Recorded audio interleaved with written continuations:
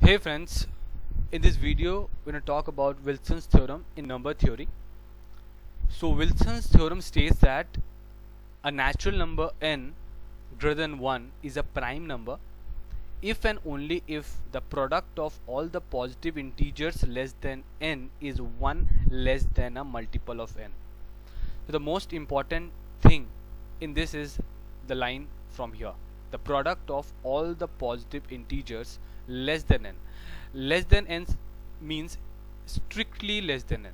Okay, here less than n means strictly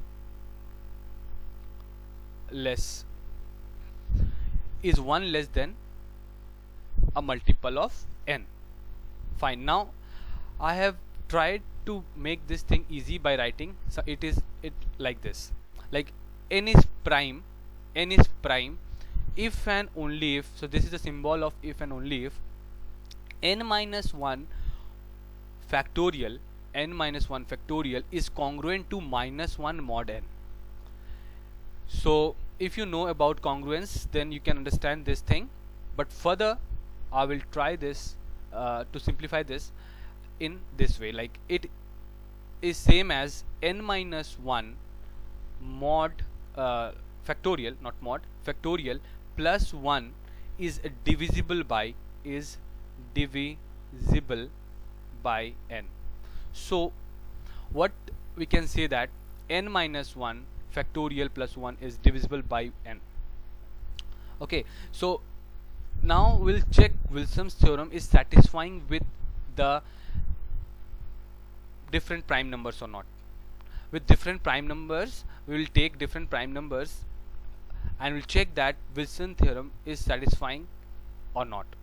So moving on to our next slide, we'll check first with n equals to, let's say, 3. So for n equals to 3, what we have seen, n minus 1 factorial plus 1. Okay, so n minus 1 factorial plus 1 should be divisible by n, right? That is over here, which is 3. So we'll simply put this thing like 3 minus 1 factorial plus 1, that is equals to 2 factorial plus 1, and that simply is equals to 2 plus 1, that is 3. So we can definitely say that 3 is divisible by 3. Okay, so yeah, for n equals to 3, Wilson's theorem satisfied. Now we'll check for some other prime number. Let's say n equals to 5. So for n equals to 5, similarly n minus 1 factorial plus 1 should be divisible by n over here, which is 5. So simply we'll put this 5 in place of n, that is 5 minus 1 factorial plus 1, and 5 minus 1 is 4 factorial plus 1. Simply 4 factorial is 4 into 3 into 2 into 1, that is 24 plus 1, and that is 25. And yeah, 25 is also divisible by